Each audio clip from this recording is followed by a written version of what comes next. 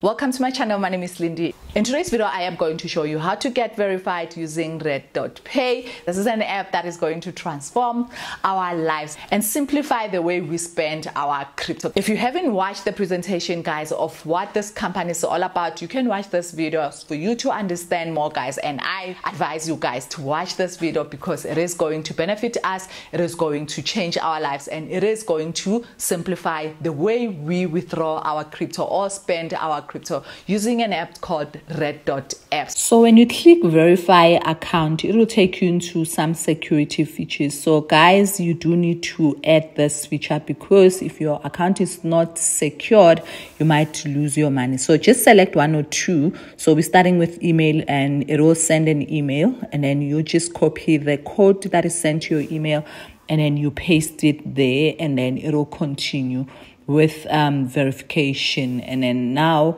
just click verify, and now you will bind also your mobile phone. Do remember, guys, that you only need to select one. So it will send you an SMS, and then you get the code and verify. So as you can see, we've done with email and mobile. So now I'm going to do biometrics, where I'll just use my face to log in. So it did send me a code on email, and then I'll enter that code. So now I'll also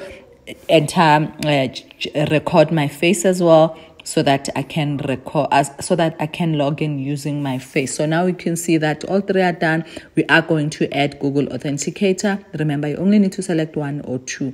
I'm just showing you everything so that you guys know. So with Google Authenticator, you also send an email, and then you log in, and then it will come to this page. So if you do have Google Authenticator, you do not need to click download. If you don't, you just click download. So I do have Authenticator, so I'm just going to open it. So we do need to set it up. We go back to the app, Redotpay, and then we just click a link. So when you click link, it will generate a key. With that key, guys, you need to make a backup so that when you lose your phone, you'll be able to get this Google Authenticator. So now you have to go back to your app, the Google Authenticator, and then after you will get a number. So let's just first add the key. Remember that key that I said you must make a backup. You click add, and then you click enter a setup key. So you give it a name, because you can have for email, you can have for Binance, and then now this is Redotpay, and then I entered the key, and then I just said time-based, meaning it'll give me maybe like few seconds for me to generate then the code. So every time you log in, you will get a code from Google Authenticator. So let me just show you. So you open your Google Authenticator, and then this is when you do transaction. Can you see Redotpay? You copy this code. It changes now and then you go back to your app and you enter the code. So when you are sending money or receiving money, you will use this for transactions. So now that we set up all these security features, remember you only need one or two. I'm just showing you everything. So we're now going to add our ID. So let's continue adding the code, and yeah, you click activate verification as well. You click, and then you enter your name, your surname, your date of birth, and then you enter all those details. I'm just going to hide mine.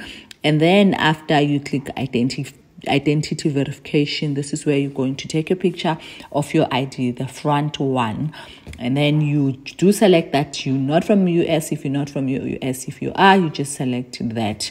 And then the next thing, the profile is set up and entering your details. So now you are going to select the second one, which is identity. So I chose ID. So you can select the passport if you want. And then with my ID, I took a photo, and then if I'm happy with the photo, I just click document is readable. If you're not happy, you can just retake. So now it asks for a selfie. I just put my face, and then once it is done, then it will process, and then I'll be done. So once you are done, this information will be submitted to Redotpay. And then after you wait for, I waited for 5 minutes, and then it was done. So after you see something like this, verification passed, and then your account as well will have verified. Thank you so much for watching. Don't forget to subscribe.